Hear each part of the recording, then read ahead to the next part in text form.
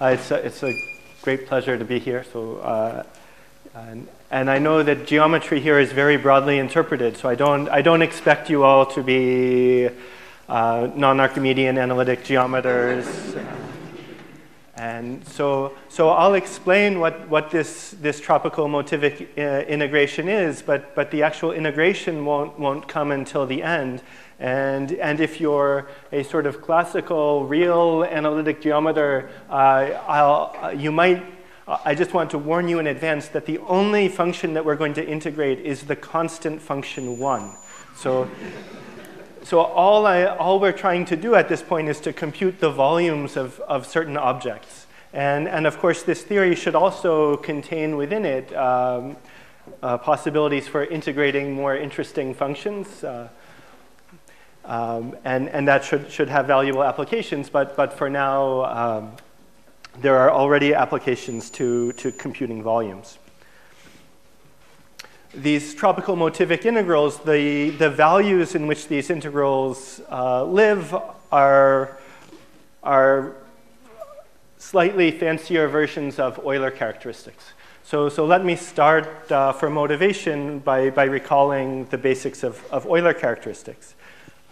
So let's start where X is, say, a finite simplicial complex. And the naive, intuitive way to write down what the Euler characteristic of a finite simplicial complex is, well, we take the alternating sum of the number of faces in each dimension. Good thing about this definition is that it's easy to work with. We can compute examples. And what's not immediately obvious is that this is a topological invariant, that it didn't depend on the choice of triangulation of our geometric space. But of course, it is a topological invariant, so it's independent of the triangulation because it's equal to the alternating sum of the Betti numbers. And so why is it equal to the alternating sum of the Betti numbers, the dimensions of the rational cohomology groups, singular cohomology? So the standard proof would be a comparison theorem that two different cohomology theories agree. So that there's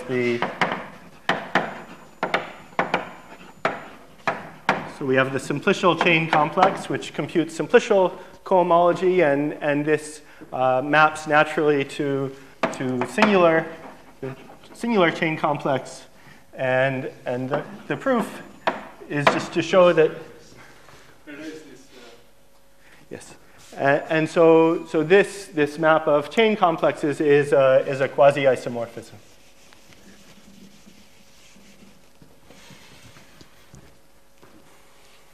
And so this is not the proof that I want you to have in mind. So what I want to do is recall a different argument for the topological invariance of Euler characteristic that I hope will motivate and make clear the structure of the constructions that we want to get to. So since we have a finite simplicial complex, the topological space is compact. And so that means cohomology with compact supports will be the same as cohomology with closed supports. And so why would I prefer cohomology with compact supports in this context? And the reason is that excision has a particularly nice formulation for cohomology with compact supports. So what does excision say? So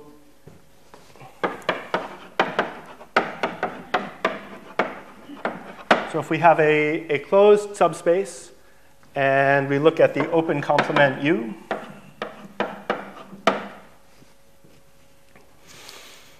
Then we can build a long exact sequence. So if we have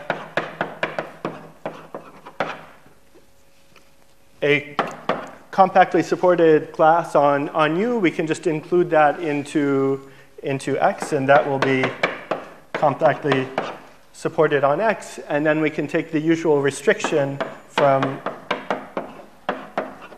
X to Y, and then we have a co-boundary map which increases degree by 1 and brings us back to U. So excision tells us that this is exact.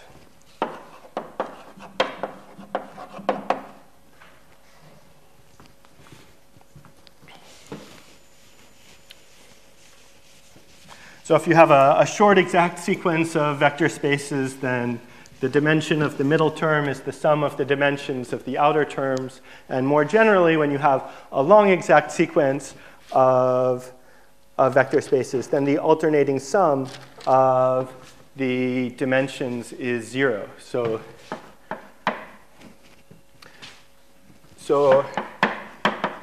if we define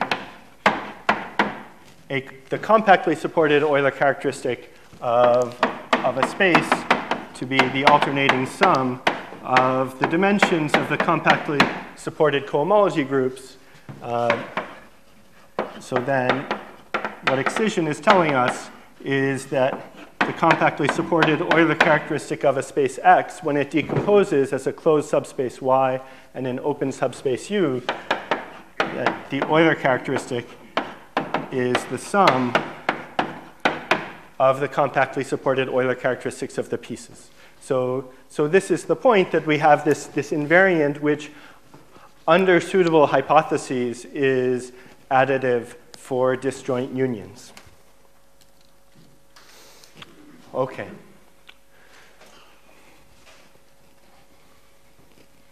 So how do we get from there now to the invariance of the ordinary Euler characteristic?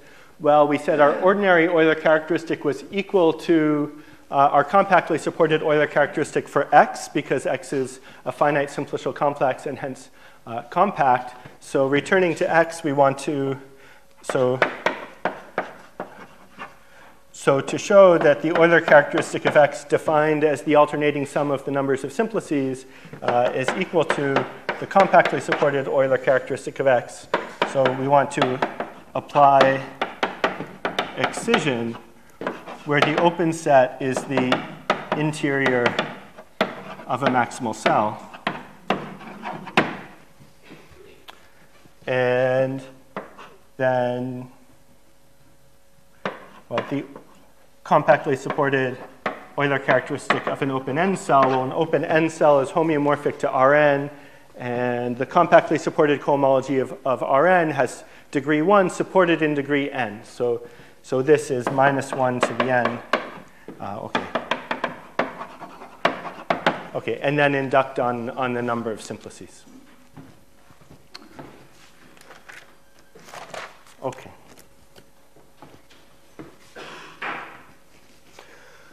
So what this suggests is that the invariance of Euler characteristic is really a manifestation of excision.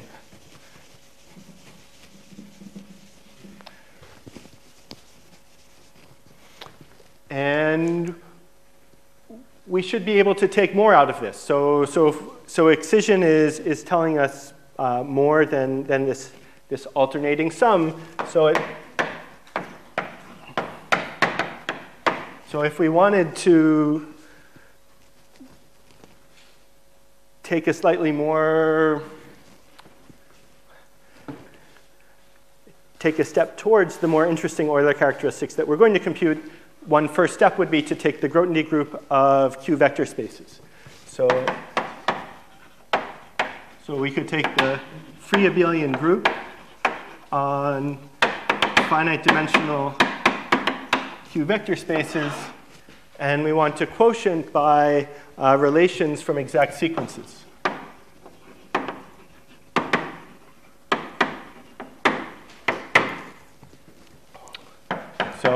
So if 0 to V0 to V1, some Vm to 0 is exact. So we have some bounded exact sequence of finite dimensional Q vector spaces. So then the relation we would impose is that the alternating sum of the classes of these vector spaces is 0.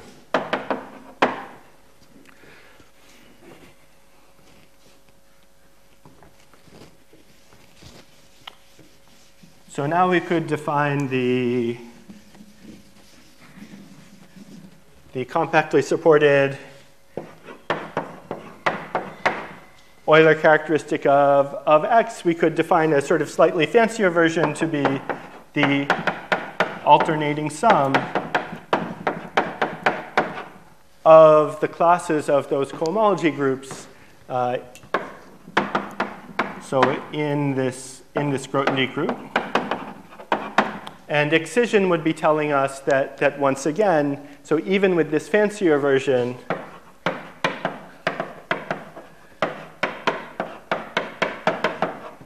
we still have this additivity. So you might grumble and object at this point that I've done absolutely nothing, and you'd be of course correct that the Grothendieck group of Q vector spaces is just canonically isomorphic to the integers. So we've done nothing, but we've done more than well.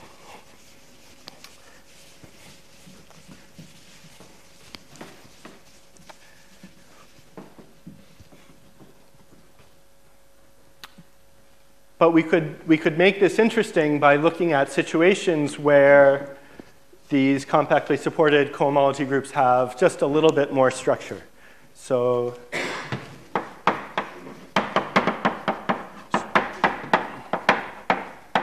we could take some group G and look at a space X that has an action of this group G. And then we could define the G equivariant compactly supported Euler characteristic of X to be the alternating sum of the compactly supported cohomology of X, but now in the Grothendieck group of G representations. So finite dimensional rational representations of this group G modulo exact sequences of representations. And so then if we had Y in X closed and G invariant, then U would be open and G invariant, and the excision sequence would be an exact sequence of representations of G. And so now excision will tell us that the G equivariant compactly supported Euler characteristic of X is equal to that of Y plus that of U. Okay. And so now this Grothendieck group of G representations might be interesting. So now we start to get more information from this approach.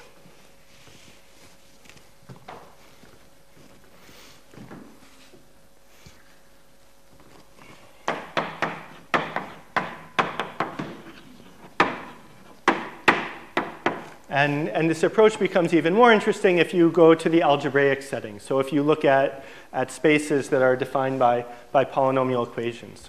So take some complex algebraic variety, and so then both the cohomology of X and the compactly supported cohomology of X carry some additional structure which remembers the fact that X was defined by polynomial equations.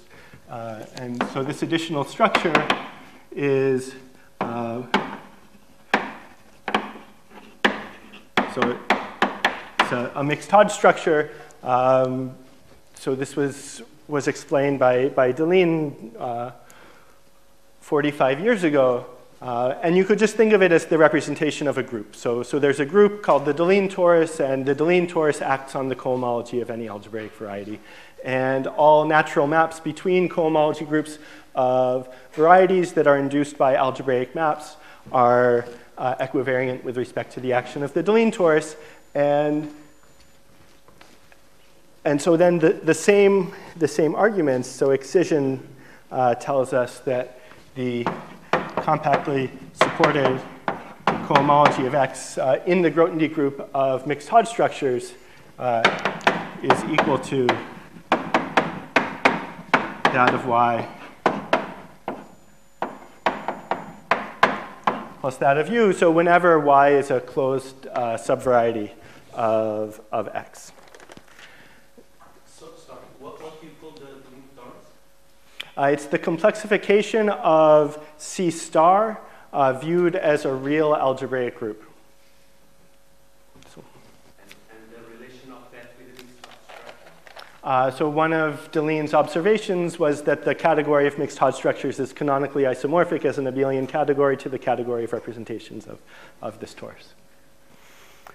So you could think of it either way. If you're happy with mixed Hodge structures, then forget about the torus. If you prefer group representations and don't know mixed Hodge structures, there's a group floating around, and this is representations of that group. Okay.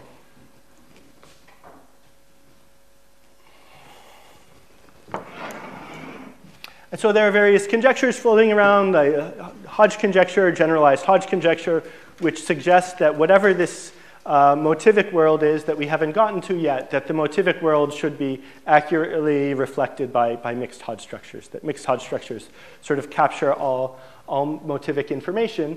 And there are things other than algebraic varieties whose cohomology carries canonical mixed Hodge structures. So for instance, the Milnor fiber of the singularity of a holomorphic function carries a canonical mixed Hodge structure. So that means that the Milnor fiber should somehow be a motivic object. And the applications that we have so far of this tropical motivic integration that we haven't gotten to yet, those applications involve computing the motivic Euler characteristics of Milnor fibers. So the applications are to studies of singularities. Okay, so let's take one step closer to motivic constructions. So far, all of the invariants that we've been interested in were additive with respect to decomposition into a closed part and an open part. So now what we'll do is just define a universal group where that happens, and that's the Grothendieck group of varieties. So this is a free abelian group on isomorphism classes of algebraic varieties over the complex numbers. And modulo relations of the form the class of X is equal to the class of Y plus the class of U. So whenever you have a closed subvariety Y, and U is the open complement.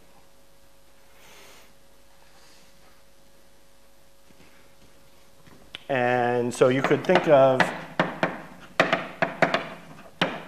excision as telling us that there's a map from the Grothendieck group of varieties to, say, the Grothendieck group of mixed Hodge structures. And this is more actually, so far we've just been talking about these as groups, but this is actually a ring map. The product here on the left is products of varieties. And the product here is tensor product. So if you were thinking about it as representation, so it's tensor product of representations or tensor product of mixed Hodge structures. And the warning, so there's a warning that I have to give, which is that this is a subtle ring. So we've defined it quite naively and simply, but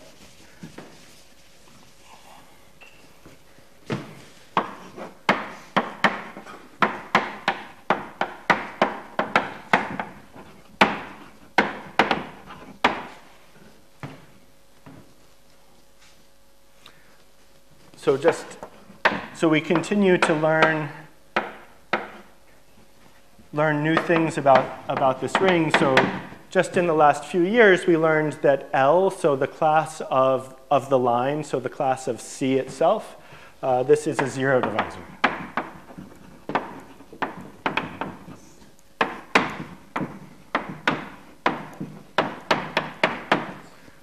So there's some interesting and subtle ring that we're studying.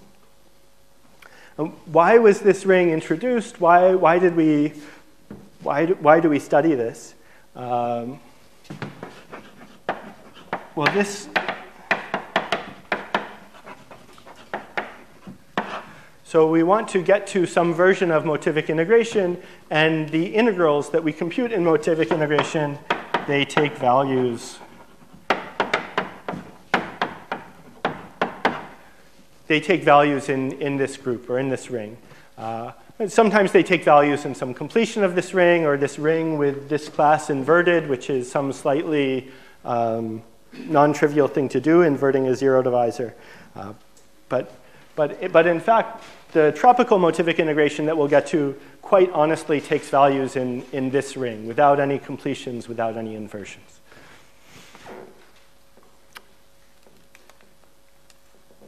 So this idea of motivic integration, this was introduced by Kontsevich in the mid-90s. And maybe I'll just remind you what his application was. So it was known already that if you had two birational Calabi-Yau varieties, then they have the same Betti numbers. So if you have two Calabi-Yau varieties, so two varieties with canonical trivial bundle that have open subvarieties that are isomorphic, then in fact they have the same Betti numbers. And that can be proved using p-adic integration or point counting over finite fields. And well, so since the cohomology of algebraic varieties has this additional structure, this mixed Hodge structure, we want to know that not just the Betti numbers are preserved, but the Hodge numbers are preserved. And this is what Kontsevich showed. So he showed birational Calabi-Yaus have the same Hodge numbers. So part of mixed Hodge theory is that HK decomposes into a direct sum of HPQs where P plus Q is equal to K, and the dimensions of those HPQs are these Hodge numbers.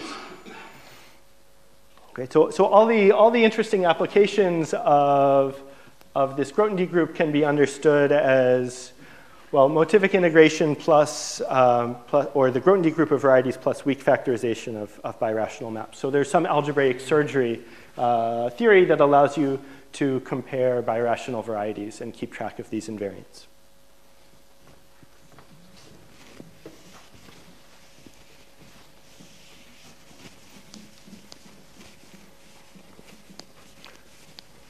So now I've at least said a couple words about motivic integration, and what I haven't said anything about yet is this word tropical that comes in front of it.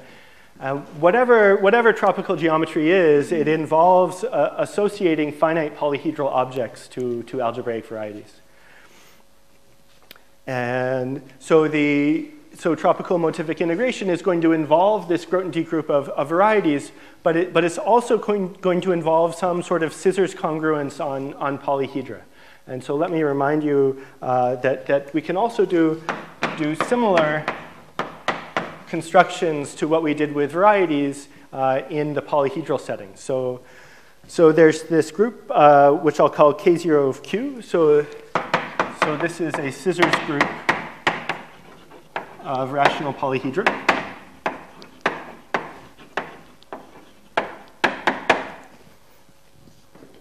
And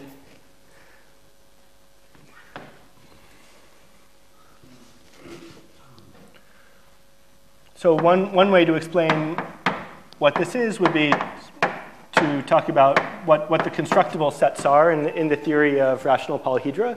So the constructible sets will be finite Boolean combinations of of rational polyhedra. And so if you've thought about the scissors group in dimension 3 and the Dane invariant and such, so these polyhedra can be unbounded, so in this K0Q, so it's a slightly different but closely related scissors group. And so we'll take some free abelian group on constructible sets, and the relations are from constructible bijections. So, and now a constructible bijection, so it's just a map between two polyhedra. You could then take the graph of that map and ask that it be constructible. Yeah.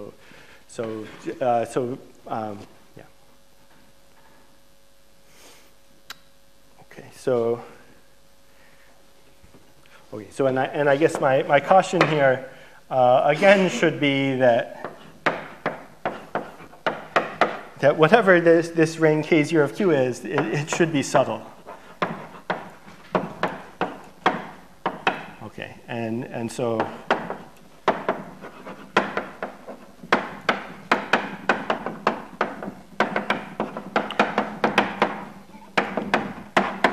there's a long history of studying polyhedra up to constructible bijection. It goes back to Hilbert's third problem, which asked whether the unit cube could be cut into pieces, polyhedral pieces, and reassembled to form the regular tetrahedron of unit volume. And so the answer is no, and the solution was given by Dane, and Dane's invariant lives in some really wild infinite dimensional vector space, R tensored over Z with R mod 2 pi. But it's an easy invariant to compute,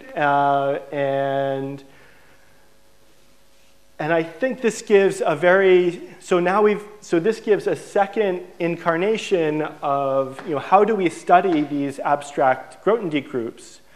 Well, we find interesting maps to rings that we can understand. So how do we understand the Grothendieck group of varieties? Well, we map to something like a Grothendieck group of mixed Hodge structures. How do we understand a Grothendieck group of polyhedra? Well, we map to something that's somewhat more understandable, like Dane's invariant. Okay, so I don't think this group is actually well understood.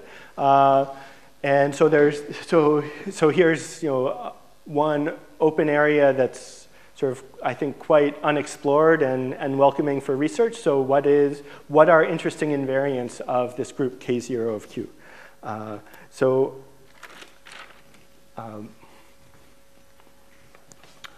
What? Yes. Yes, that's right. So I say this for inspiration. That's right. And Dane's invariant, so when Dane is disassembling and reassembling these pieces, he doesn't care about how the faces overlap. And we do care about how the faces overlap. We care about the contributions of lower dimensional pieces. So this really it's a different setup, but I think with Dane's invariant in mind, we should expect that there are subtle and non-trivial invariants on K0Q. So I agree that there's no mathematical statement being made, just motivation.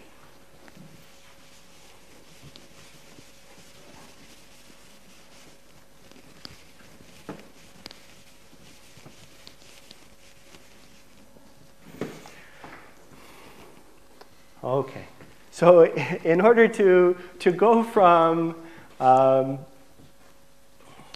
what we've said so far about Grothendieck groups of varieties and Grothendieck groups of polyhedra to some version of Motivic integration, we're going to go through a geometric theory that I expect to be unfamiliar to most of you. So I know there's people out there who have seen this before, but okay, so semi-algebraic geometry. So in algebraic geometry, we define our sets using polynomial equations. We set things equal to 0. In semi-algebraic geometry, we work over a field with an additional structure, a valuation, so something like a field of power series. We have a valuation on that field, And we look at sets that are defined by polynomial equations and inequalities on the valuation, or inequalities on the associated non-Archimedean norm.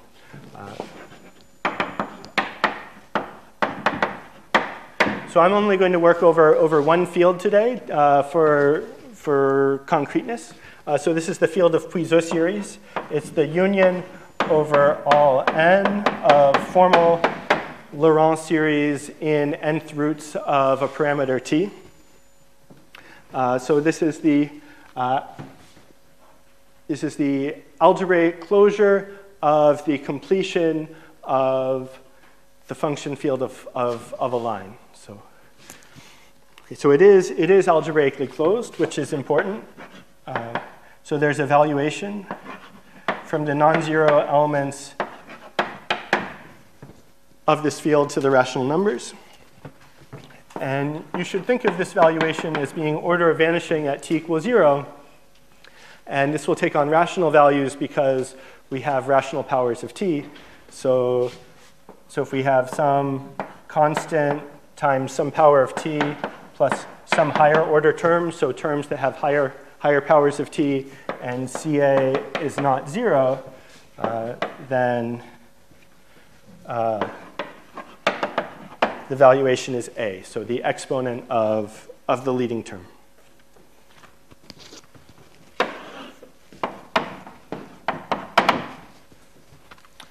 So for this theory, I should tell you what the constructible sets are. What sets will we study?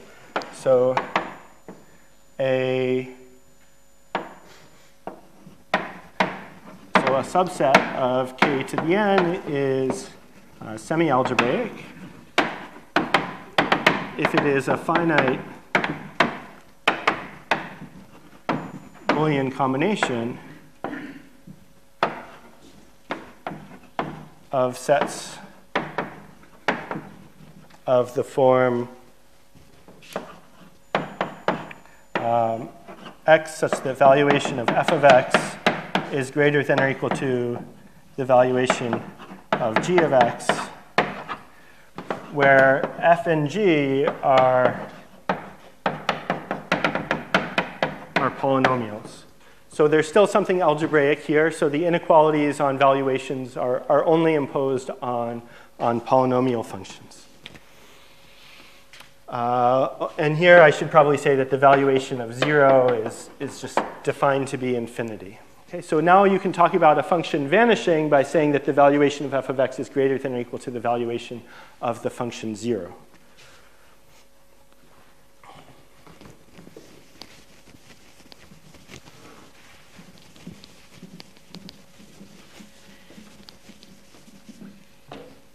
There's one other piece of structure that I want you to have in mind here is that, so inside any field with a valuation, we have a special ring, the valuation ring.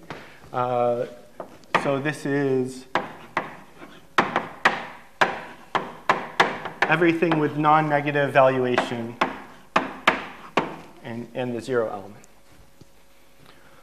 So this is a subring. So you should think of this as just being power series in T with non-negative powers of T, so no poles. And so if we have a power series with no poles, then we can take the coefficient of the constant term. So we have a specialization map from R, or R to the n, to C to the n, and so C0 plus CAT to the A, and so on. So this just maps to the constant term C0.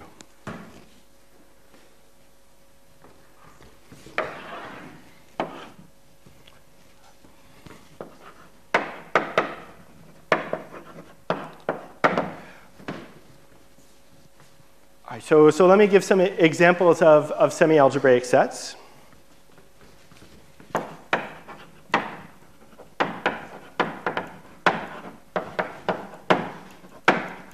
So one example is just take an algebraic subvariety. So those are semi-algebraic. we could also build interesting semi-algebraic sets out of subvarieties over the complex numbers. So if Z inside Cn is a variety, or a constructible algebraic set, then the preimage under specialization of Z is semi-algebraic.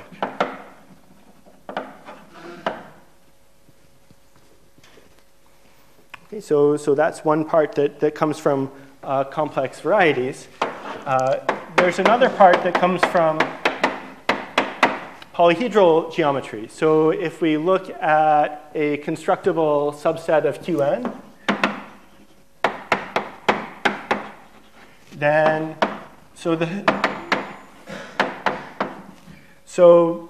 tropicalization map in this context is just coordinate-wise valuation. So if we have an n-tuple of elements of our field, then we can take coordinate-wise valuation, we get something in Qn. And so we can take the preimage of our constructible set in Kn, or K star to the n. This is semi-algebraic.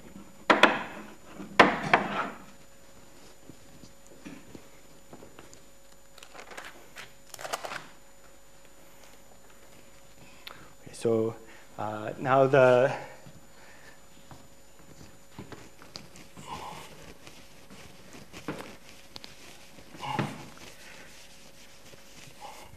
these semi-algebraic sets actually form a nice geometric category.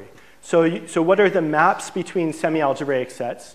So you have two subsets of Kn. So if you have a set map between them, then the graph of that map is a subset of Km plus n. And you could ask whether that subset is constructible. So the semi-algebraic maps are the set theoretic maps with constructible graphs. And now you could talk about constructible bijections, and you could build a nice Grothendieck group. So hopefully this thought has already occurred to you that there's a Grothendieck group. And so what's the notation here? So I've been saying finite Boolean combination, constructible set, and all of that is an indication that the model theorists have been at work in this subject. And so the notation for the Grothendieck group of semi-algebraic sets is K0 VFK. So the Grothendieck group of the first order theory of valued fields. So this is a free abelian group on semi-algebraic sets or isomorphism classes of semi-algebraic sets modulo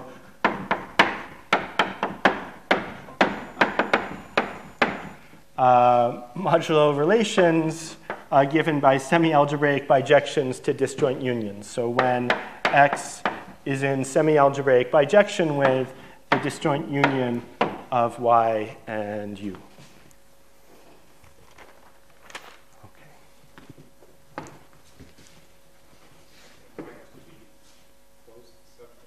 Okay. Now, any, yeah. So Y has to be semi-algebraic, U has to be semi-algebraic, but that's it. Yeah.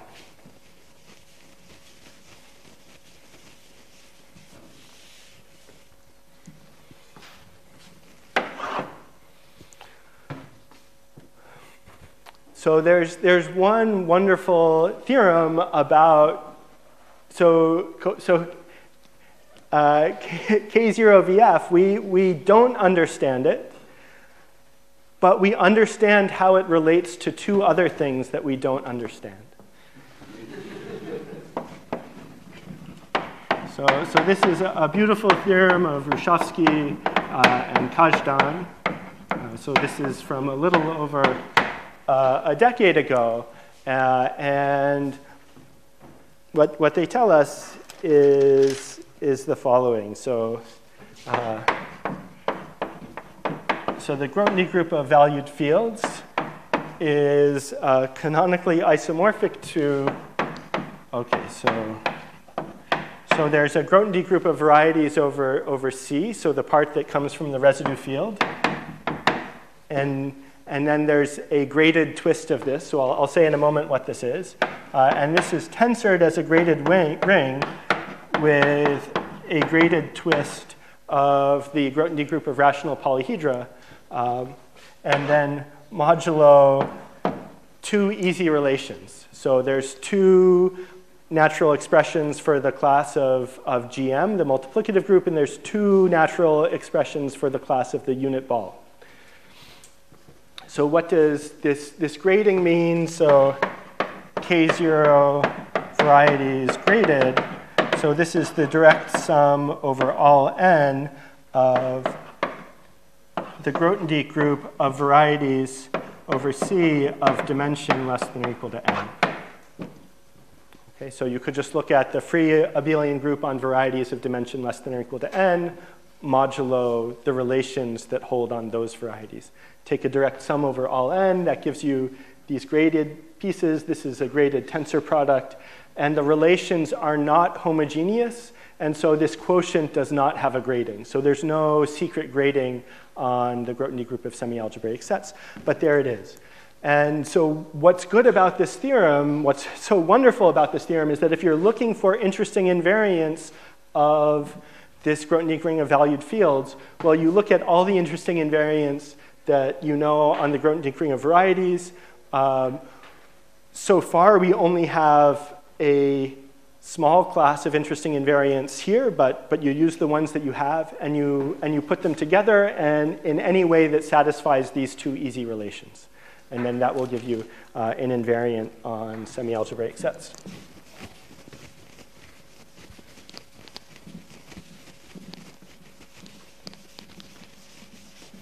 So there's one invariant in particular that we've been quite interested in, and it is called volume.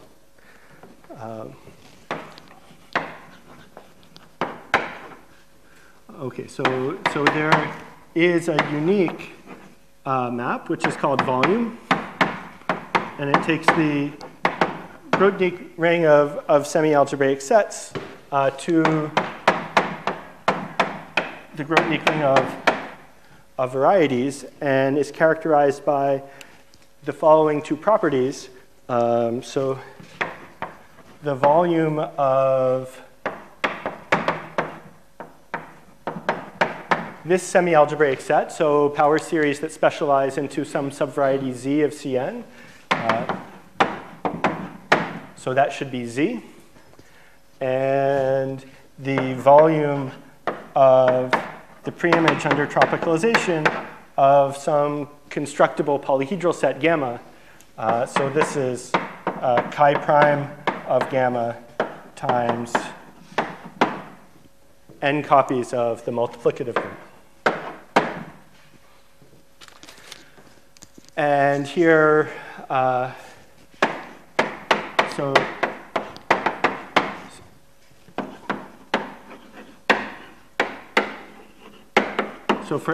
chi prime is characterized by the property that chi prime of P is 1 for every closed polyhedron P.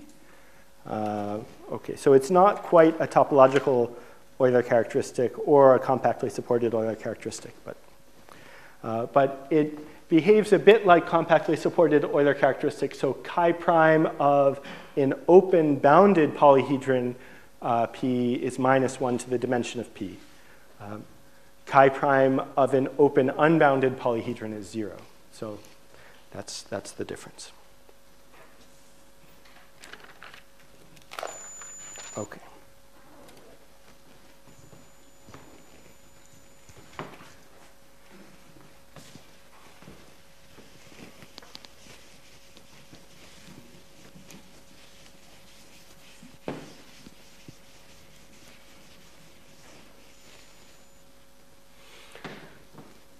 So the types of theorems that one wants to prove in order to give meaning and weight to this theory are of two flavors.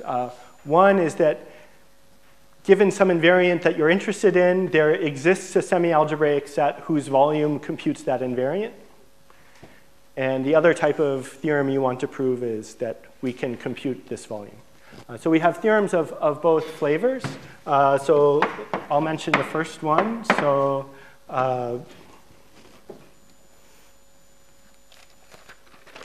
let me state it this way. So let F be a holomorphic map. So from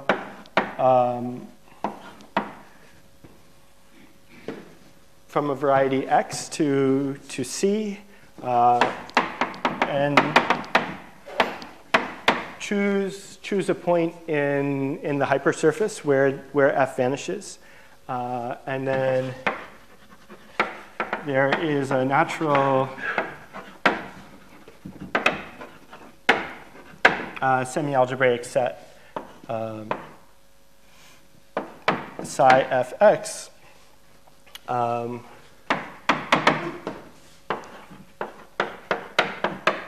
whose class in the Grothendieck group of semi-algebraic sets, if we take its volume, so this is the Motivic Milnor fiber.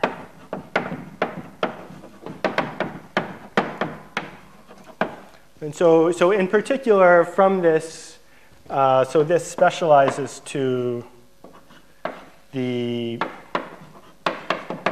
Euler characteristic of the Milnor fiber.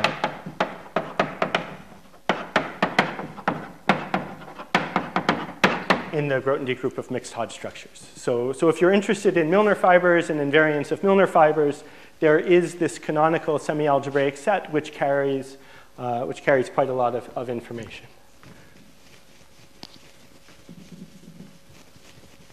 Is this a local invariant at the point X? Yes. Yes, a local invariant of the singularity of the holomorphic map F. There's also a version of this for the nearby fiber, which is something built out of all Milnor fibers at all points on the hypersurface. Okay, so this is one of the results from my work with Johannes, and our second result says that it gives us a method of computing these volumes. So maybe I should remind you, so this is a Fubini theorem. And so I should remind you sort of a Fubini theorem that you teach in calculus. So say you have some nice subset of R2, and nice here probably means measurable. And so maybe bounded. So it has some volume. And so then you could look at the function which takes a point on R and computes the volume of its intersection with the set S. So then the function x goes to the volume, so on R of S intersected with the preimage of x under projection. So this is measurable. And the volume of S is equal to the integral of, well, this function vol of S intersect I inverse of x, well, with respect to the measure on the real line. So you can compute the volume of the set S by computing the volumes of all of the fibers and integrating. So there's your Fubini theorem. And so we want to have a Fubini theorem, but now this is for the tropicalization map. And so that's what we have. So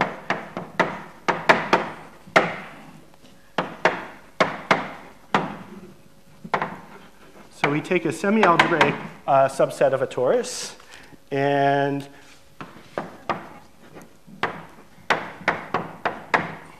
we could look at the volumes of fibers. So the push forward of the constant function 1 on the set X.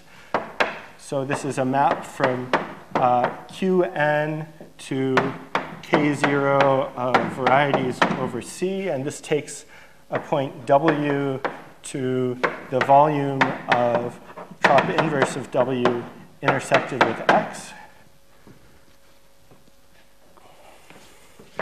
So then our theorem has two parts, as you would expect. So the first part is that this push forward is constructible. And here that means that it is constant with respect to a decomposition of Q to the n into finitely many constructible sets. So this function takes finitely many values on constructible sets. And the volume of X is the integral of this function with respect to Euler characteristic on the polyhedral constructible sets.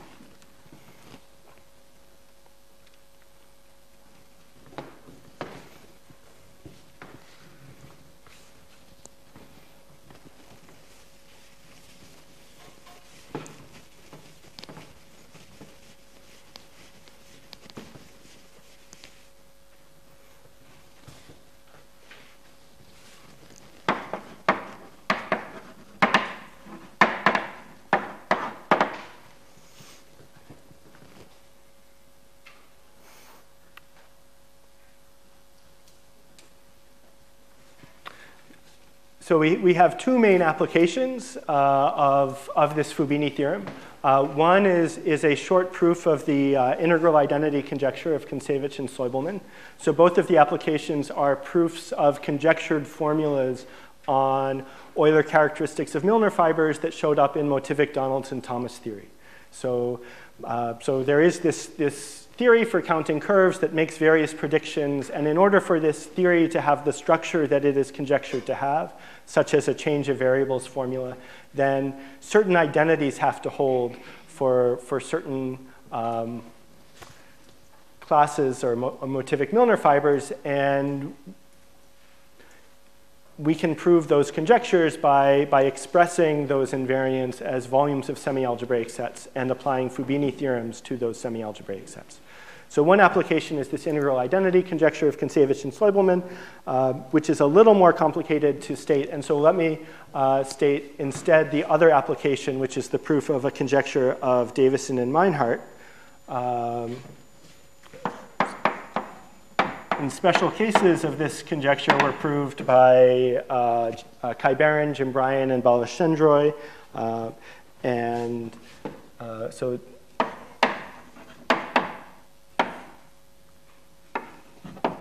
So the published version of this conjecture is by Davison and Meinhardt. There's versions of this conjecture due to Dominic Joyce. Okay, but let me just state what the conjecture is. So the conjecture is about the Milnor fiber or the nearby fiber of a quasi-homogeneous singularity. So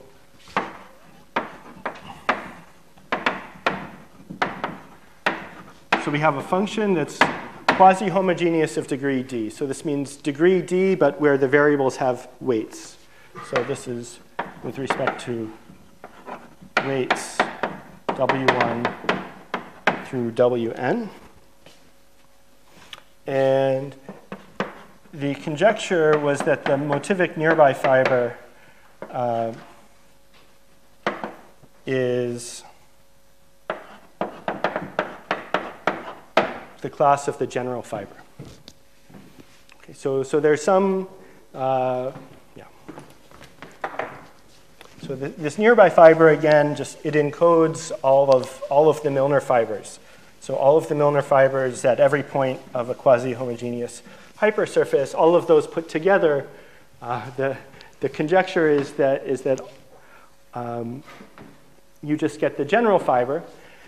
And the hard part of proving this conjecture, so there are explicit formulas for this Motivic nearby fiber, and those explicit formulas are given in terms of a resolution of singularities. So if you knew a canonical, nice way of resolving the singularities of an arbitrary quasi-homogeneous singularity without taking into account information about the coefficients, then you would get a nice formula. And the fact is that no one knows how to do that. We don't know how to do that, and it's probably just not possible. So how does this tropical Motivic Fubini theorem get you past that? Let me sketch the proof, and so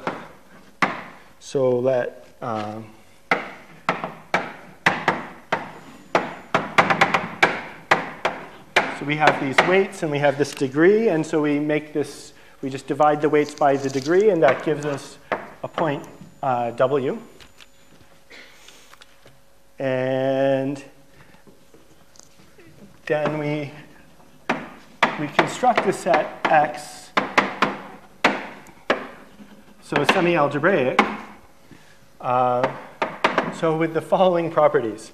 Okay, so there's some cone-shaped decomposition of Rn, so decomposition into cones centered at W, so such that the volume of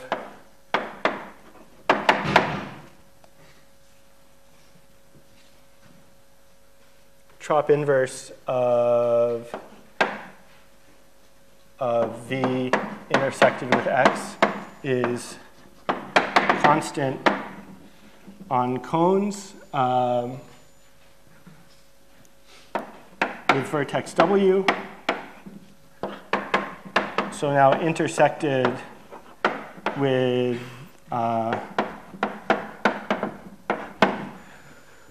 the orthant. So we have these pieces, and we intersect them with the orthant, and so this, sort of on this open cone together with this closed part, the volume is constant. And on this open cone, the volume is constant. And the other thing that we know is that the volume of trop inverse of W plus the orthant is what we're interested in. So we have this piece, which is W plus the orthant, and the volume of that part is the expected value. And then we need to show that the volume of the rest is 0. The difficulty is the same difficulty that everyone else ran into. We don't know how to compute the volumes of the fibers over points outside of this part. Okay, so computing the volumes of those pieces would be essentially equivalent to resolving the singularities and applying the standard formula. What we know is that when you take an open cone and put in the closed part at the end, well, this is an open n cell union an open n minus 1 cell. So chi prime of this is 0. So the reason why we can compute these integrals is because of the d chi prime. So the pieces in the formula that we don't understand show up with coefficient 0. So, and that's the same reason why we're able to prove the integral identity conjecture of Kontsevich and Soibelman. It's a different construction, but once again, there's some polyhedral piece with Euler characteristic 0 that kills the terms that nobody knows how to control. Okay, so let me stop there.